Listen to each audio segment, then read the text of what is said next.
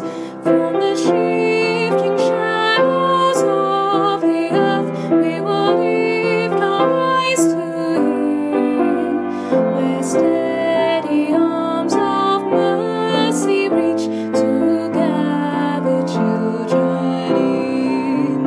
Rejoice, rejoice, let every tongue rejoice. Let all praise, O Church of Christ, rejoice.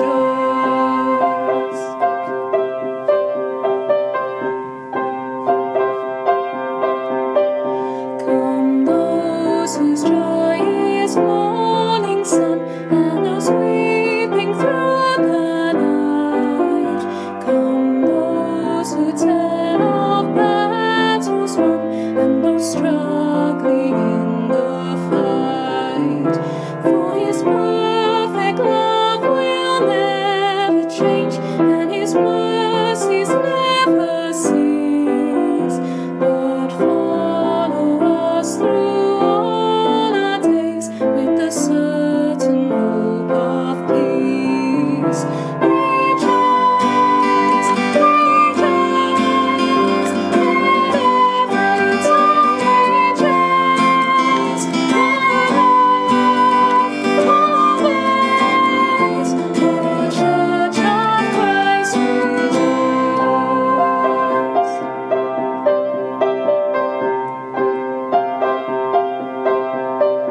Come young and old from every land, men and women of the faith. Come those with full or empty hands, find the riches of His grace. Over all the world His people sing, sure to surely hear them call. The truth that cries through every age, our God is Lord of all. Rejoice, rejoice, let every tongue rejoice. Let all praise, O Church of Christ, rejoice.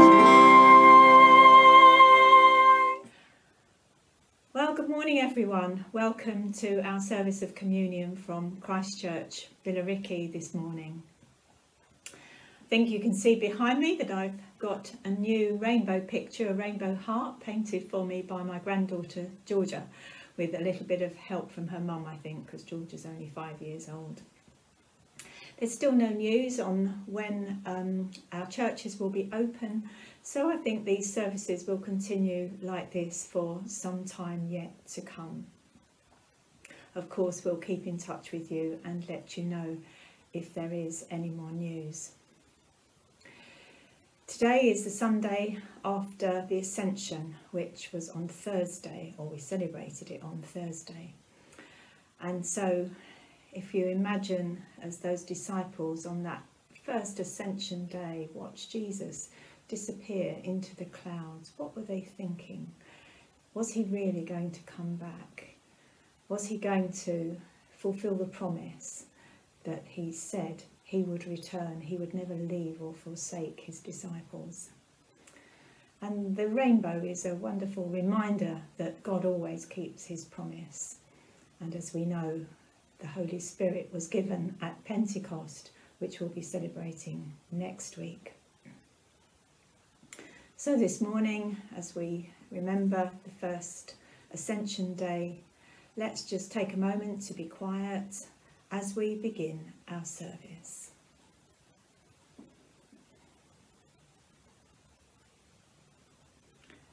O God of earth and sky, as Jesus came among us in Bethlehem to raise us up to heaven, so today we recall His departing from us at Jerusalem to be in all places at all times.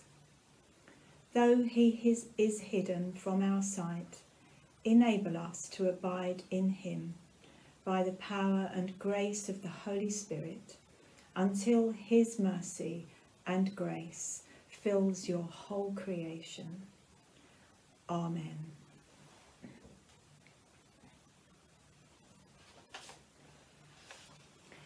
We say together, Lord, direct our thoughts, teach us to pray, lift up our hearts to worship you in spirit and in truth, through Jesus Christ. Amen. And now we come to our confession. It's wonderful that we can have this opportunity week by week to be cleansed of our sins, to say we're sorry to God for anything that we've said or done which we now regret. Let's just take a moment, shall we, to reflect on our week and think if there's anything we want to bring before the Lord this morning.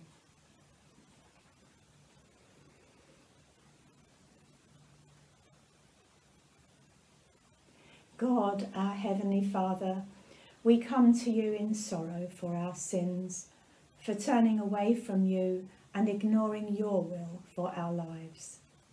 Father, forgive us, save us and help us. For behaving just as we wish without thinking of you. Father, forgive us, save us and help us. For failing you by what we think and do and say. Father, forgive us, save us and help us. For letting ourselves be drawn away from you by temptations in the world around us. Father, forgive us, save us and help us.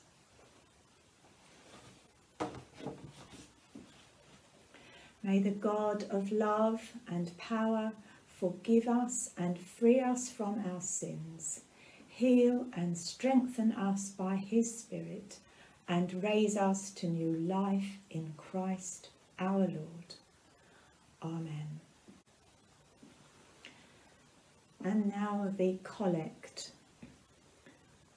Risen, ascended Lord, as we rejoice at your triumph, fill your church on earth with power and compassion, that all who are estranged by sin may know your forgiveness and your peace, to the glory of God the Father. Amen. And now we're going to have our Bible readings read for us by Marion Grant, and then Sue Goldsmith will be preaching. Reading is taken from Acts chapter 1, verses 6 to 14. So when they met together, they asked him, Lord, are you at this time going to restore the kingdom to Israel? He said to them, It is not for you to know the times or dates the Father has set by his own authority, but you will receive power when the Holy Spirit comes on you, and you will be my witnesses in Jerusalem and in all Judea and Samaria and to the ends of the earth. After he said this, he was taken up before their very eyes, and a cloud hid him from their sight.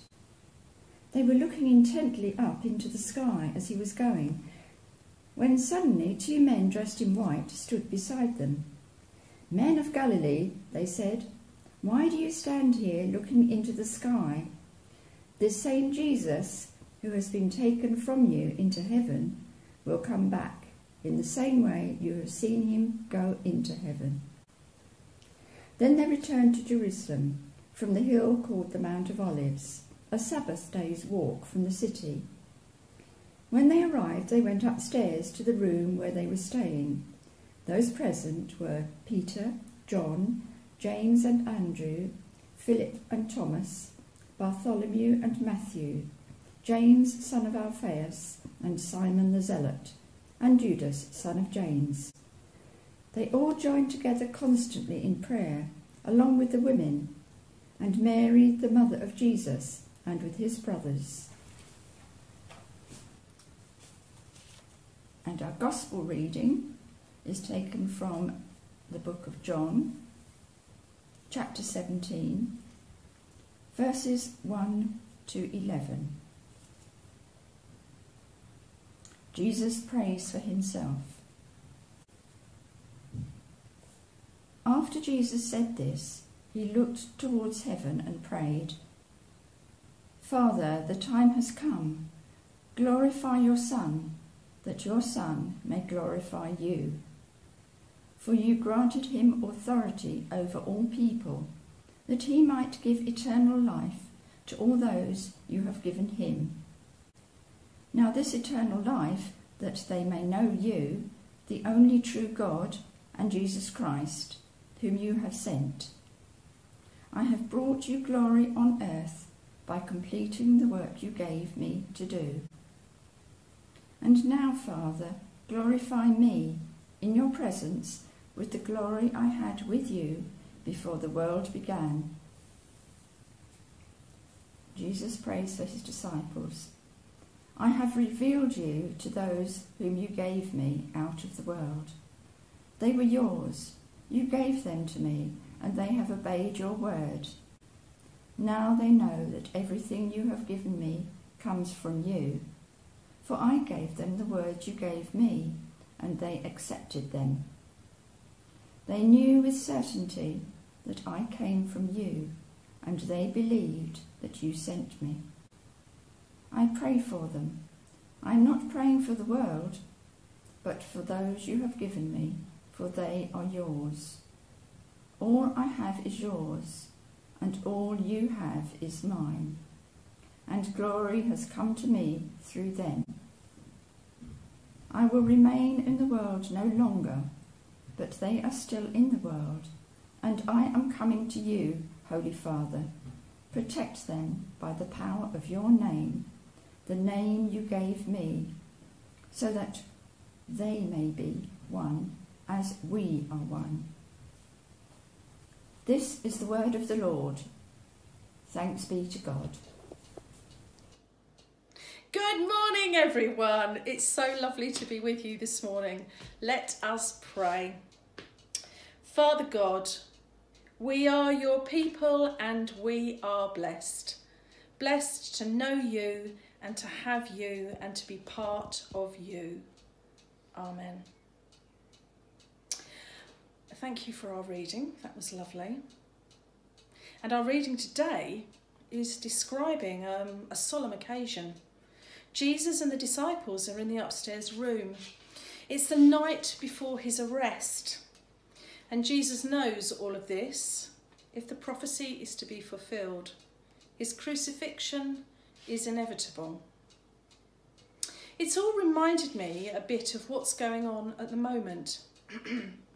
Having told the disciples that he's going away, John 16:16, he says, "In a little while you will see me no more, and then after a little while you will see me."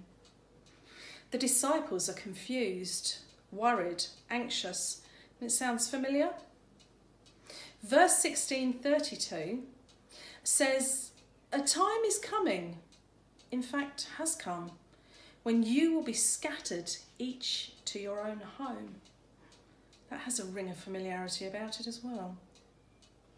Jesus then prays for his disciples, and in a time of great change, and for Jesus, a time of great certainty. He turns to the Father, and just for them, just for the disciples, not for the whole world, he prays. Imagine that. Jesus praying just for you. Mind blown. But it reminds me of something I read somewhere that, and this is metaphorically, not literally, when God makes it rain on a particular field that needs watering, the rain often covers half the postcode. God's love is so bounteous, and in Jesus' prayers for the disciples, we are included. We are his people. We are his disciples. At that last service we held in church, had we known what was really coming, Had we even an inkling, and maybe, of how long we would be kept apart, maybe we would have taken longer to say our goodbyes, given each other an extra hug, or held a hand a little longer. Or maybe in my role as church warden, I would have rattled my keys a little less vigorously. Jesus was well prepared. He spends that time working through, talking through, praying through what is coming with the disciples. And I am happy in my knowledge that, like all God's people, I will see him. And I am waiting patiently. To be absolutely honest with you, it's the first time I've ever done anything patiently, but it is something that I am waiting patiently for. However, I am waiting a lot less patiently to see all of you, so you better brace yourself, because there's going to be a big outpouring of hugs, I think, when we get back together. Jesus prayed that his disciples, as they were left in the world and without his physical protection, he prayed that the Holy Father would protect them. Christ always has kept his people. He still keeps his people, and he will keep his people forever. Amen. Thank you very much indeed, Sue. Now we're going to affirm our faith together. If you would like to, please stand. Let us declare our faith in God. We believe in God the Father, from whom every family in heaven and on earth is named. We believe in God the Son, who lives in our hearts through faith and fills us with his love. We believe in God the Holy Spirit, who strengthens us with power from on high. We believe in one God, Father, Son, and Holy Spirit. Amen.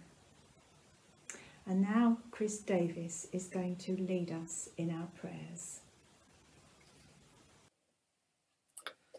Thank you, Heavenly Father, that you are eternal.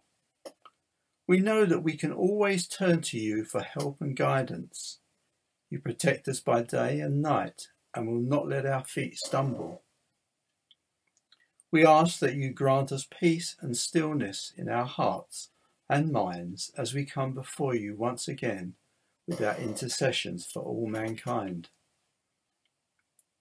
We are living in strange times, and yet we know there have been strange times throughout history.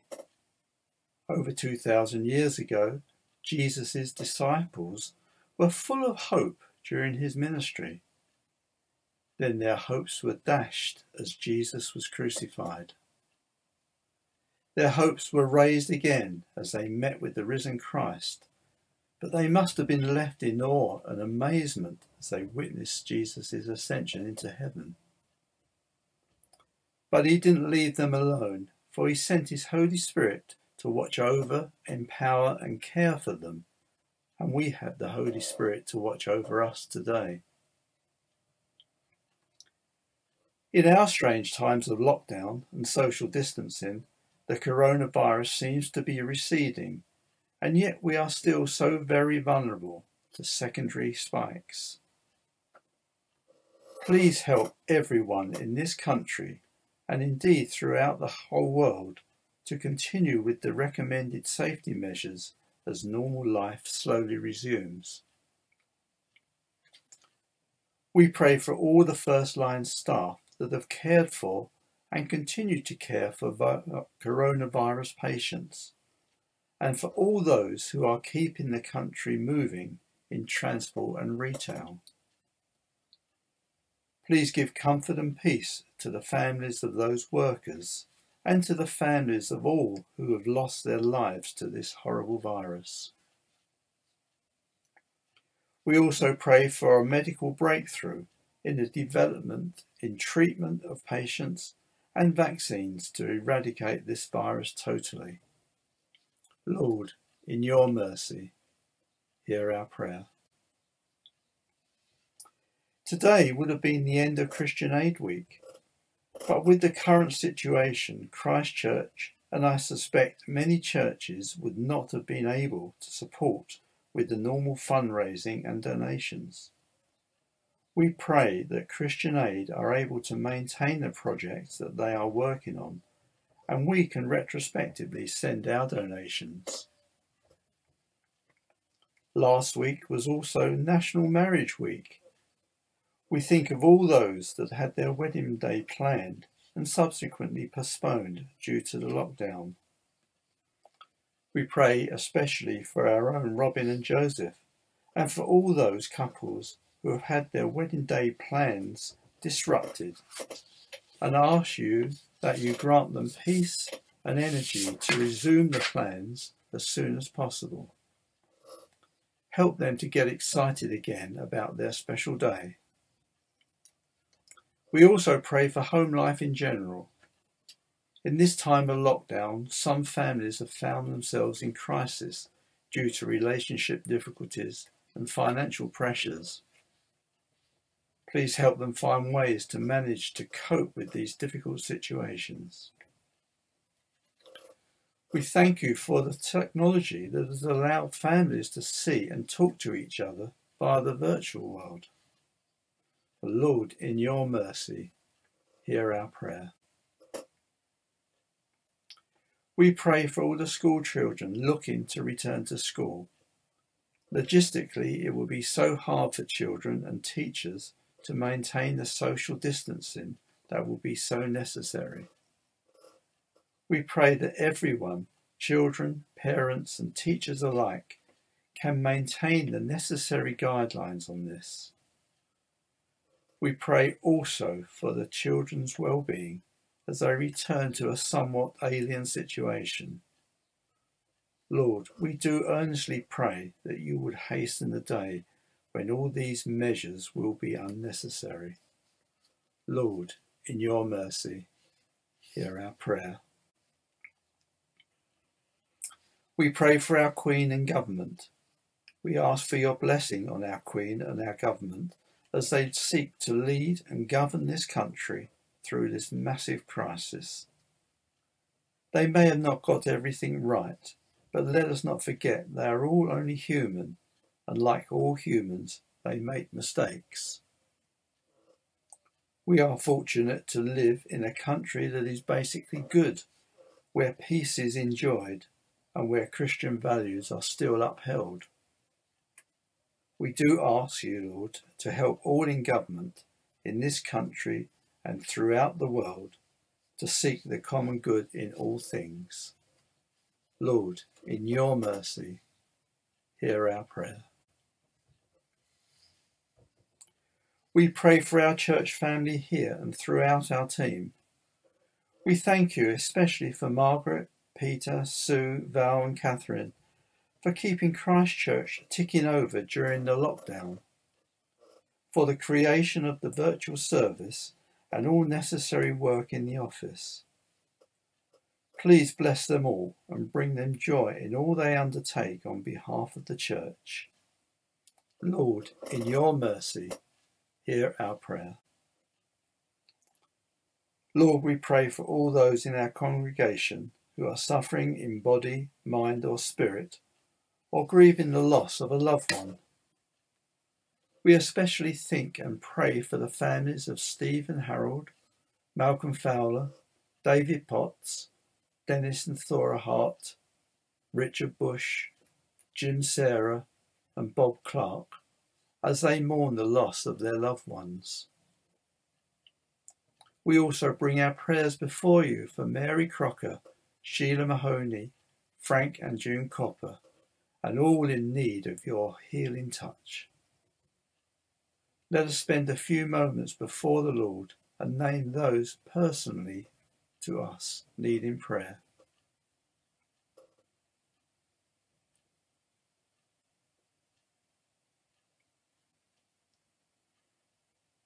Lord, we pray for all those named in words or in our hearts, that you would bring comfort and peace to those that mourn, healing to those that are sick, and joy in their hearts just to know your presence with them. Lord, in your mercy, hear our prayer. Finally, we thank you, Lord, that you are always with us, sharing in the joys and sadness of us all. So, Heavenly Father, accept these prayers for the sake of your Son, our Saviour, Jesus Christ. Amen. And now we come to the peace. Christ is our peace. He offered up his life for us with a love beyond imagining, with a love that dispels fear, with a love which holds and guides us through life's trials and joys. The peace of the Lord be always with you, and also with you. The Lord is here. His Spirit is with us. Lift up your hearts. We lift them to the Lord. Let us give thanks to the Lord our God. It is right to give thanks and praise. Lord of all life, you created the universe where all living things reflect your glory. You give us this great and beautiful earth to discover and to cherish. You give us your love even when things go wrong. Jesus knew hurt and pain. Through him you wipe away our tears and fill us with your peace. You made us all wonderfully different to join with the angels and sing your praise. Holy, holy, holy Lord, God of power and might, heaven and earth are full of your glory. Hosanna in the highest. We thank you, loving Father, because when we turned away, you sent Jesus, your Son. He gave his life for us on the cross and shows us the way to live. Send your Holy Spirit that these gifts of bread and wine may be for us Christ's body and his blood. On the night before he died, Jesus took bread. He gave thanks, broke it, and shared it with his disciples, saying, "This is my body given for you. Do this to remember me." After they had eaten, he took the cup of wine, gave thanks, and shared it with his disciples, saying, "This is my blood, poured out for you and for many, for the forgiveness of sins." So, Father, with this bread and this cup, we celebrate his love, his death and risen life. As you feed us with these gifts, send your Holy Spirit and change us more and more to be like Jesus, our Saviour. Help us, Father, to love one another as we look forward to that day when suffering is ended and all creation is gathered in your loving arms. Amen. And so we say together the prayer that Jesus taught us. Our Father in heaven, hallowed be your name. Your kingdom come, your will be done, on earth as in heaven. Give us today our daily bread. Forgive us our sins as we forgive those who sin against us. Lead us not into temptation, but deliver us from evil. For the kingdom, the power, and the glory are yours, now and forever. Amen.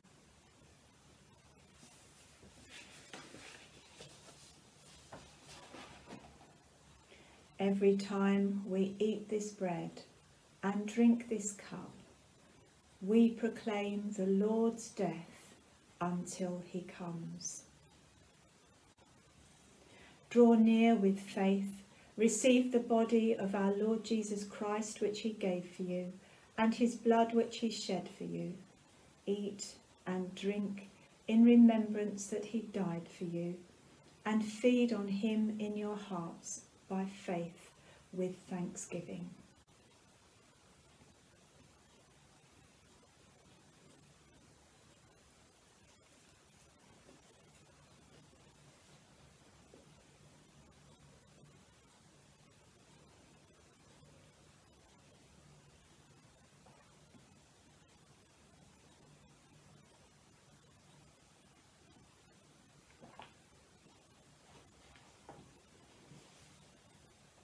And the post-communion prayer. Eternal God, giver of love and power, your Son Jesus Christ has sent us into all the world to preach the gospel of his kingdom. Confirm us in this mission and help us to live the good news we proclaim. Through Jesus Christ, our Lord. Amen. We're now going to have our final worship song, which is Shine. Jesus, shine.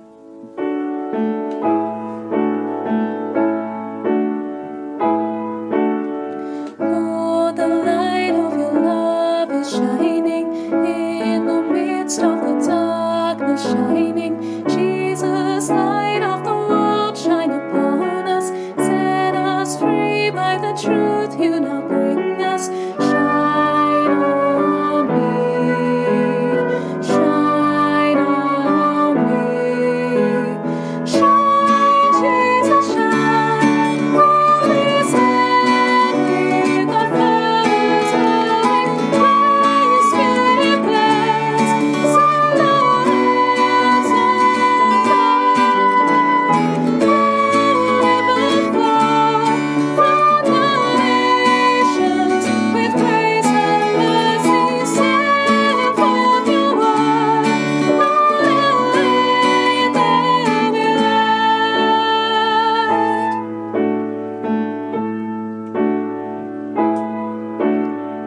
Lord, I come to your awesome presence, from the shadows into your radiance. By the blood I may enter your brightness. Search me, try me, consume all my darkness. Shine on me, shine on me. Shine, Jesus, shine. Fill this land with the Father's glory. Where your Spirit plays, set our hearts on fire. River flow from the nations with grace and mercy. Send forth your word, Lord, and let there be light.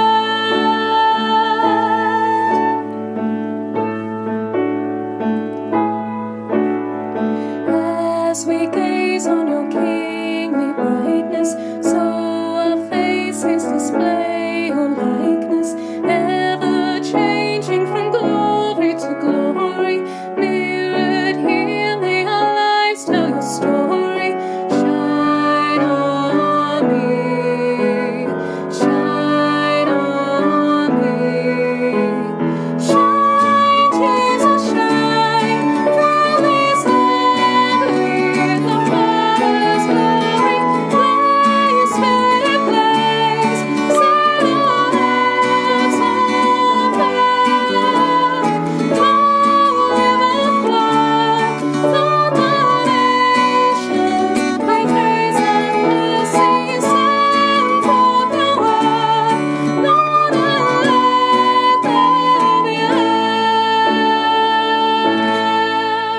light. Well, it's been lovely to share with you again this morning on this Sunday after the Ascension. Please do continue to pray for one another, keep in touch with those who might be lonely, and I do hope that you have a blessed week. And a final blessing. May the God of hope fill you with all joy and peace in believing, through the power of the Holy Spirit, and the blessing of God Almighty, the Father, the Son, and the Holy Spirit be with you and all those you love, this day and forevermore. Amen. Let's go in peace to love and to serve the Lord. In the name of Christ. Amen.